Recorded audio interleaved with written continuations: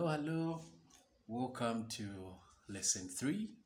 And in lesson 3, we're going to look at fractional indices. Fractional indices. How do you deal with fractional indices? Do we all know what fractional indices are? These are powers and fraction forms. Let's say you have something like 4 power this. So how do you simplify this? What is the answer here?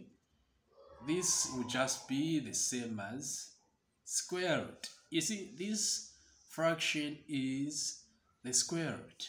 So what is the square root of 4? It's 2. You're done. So this is how you work it out. Okay? So let's try another one.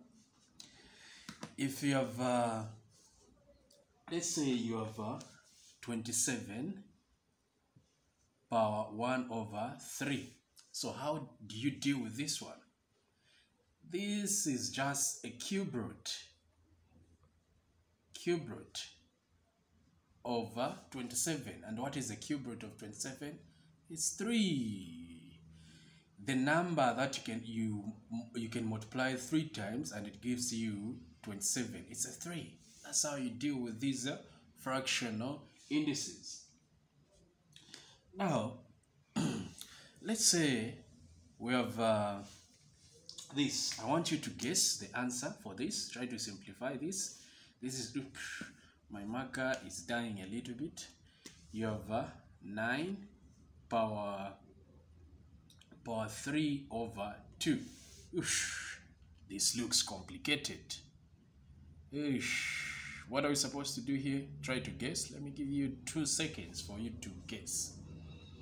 Try to guess this one. Let me guess the answer. The answer is 27, I guess. I think. Okay. This is what you're supposed to do. We know that this is a root. If you have a fraction, this is a square root. Okay? 2. Okay? The 2 which is below here, the denominator, shows you that this is a square root. So you're going to put a square root. Okay? Now, for this other 3, the number which is on top here, it means the answer that you get, you put power 3. So what answer are we getting here? We're getting a 3 power 3. So what is the square root of 9? Is 3, and then the power 3 is over here.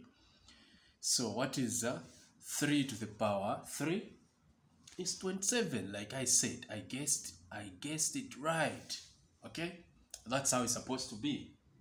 All right. So let's try to do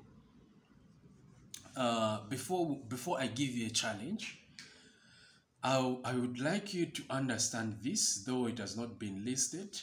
Anything, let me use black. Anything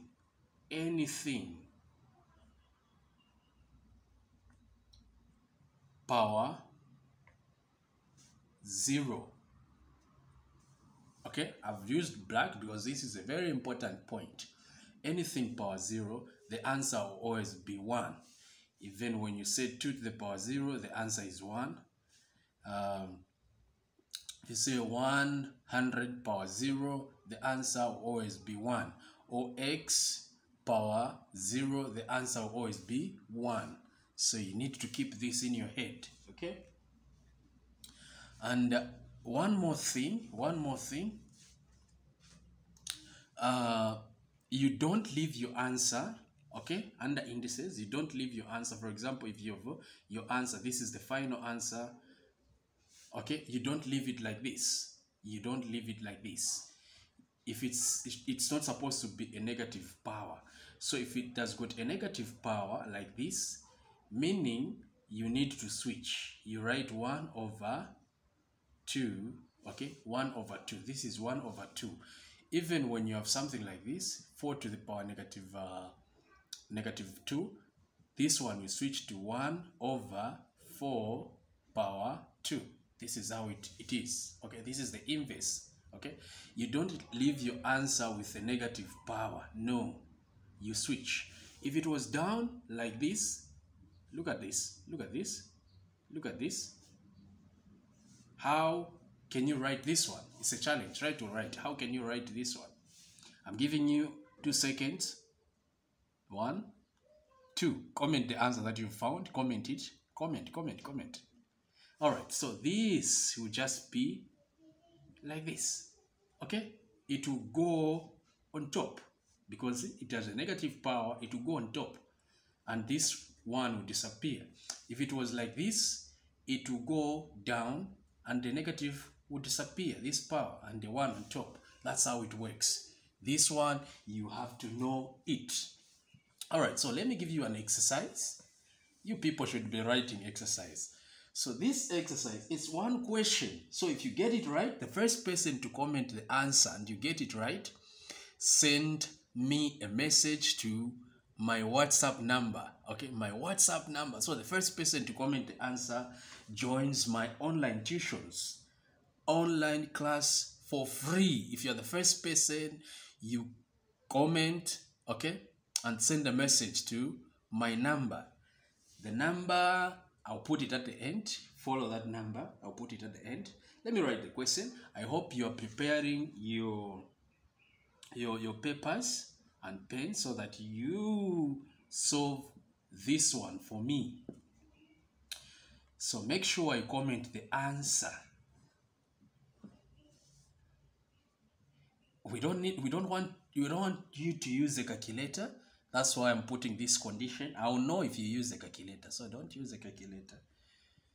You are not allowed to use a calculator. So the question says simplify without using a calculator.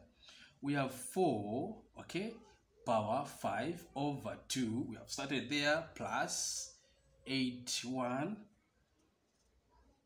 All right, we go. Minus 2 power 0. Okay, so we have 4 to the power 5 over 2 plus 81 to the power, not 81, this is 64 to the power 2 over 3 minus 2 to the power 0. Simplify this one and comment the answer. I'm giving you, let me give you 1 minute. I'm giving you 1 minute.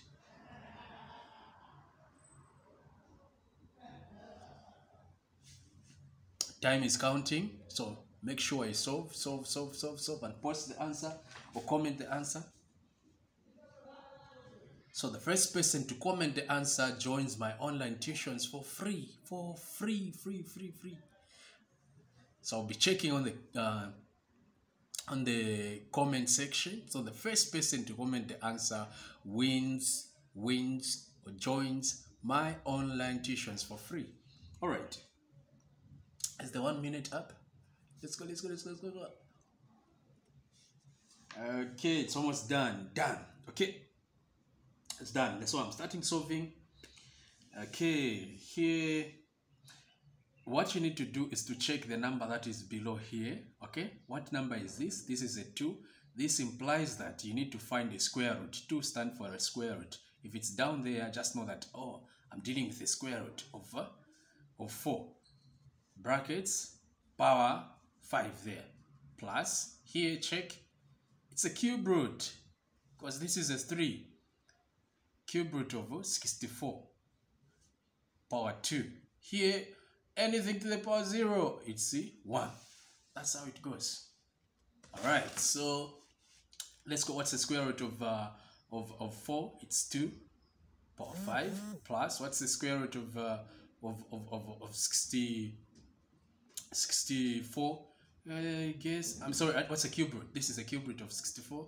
I guess it's a 3. Yeah, the number that will multiply by itself 3 times. That's a 3. 3 times 3 is did I do the right thing? Oof.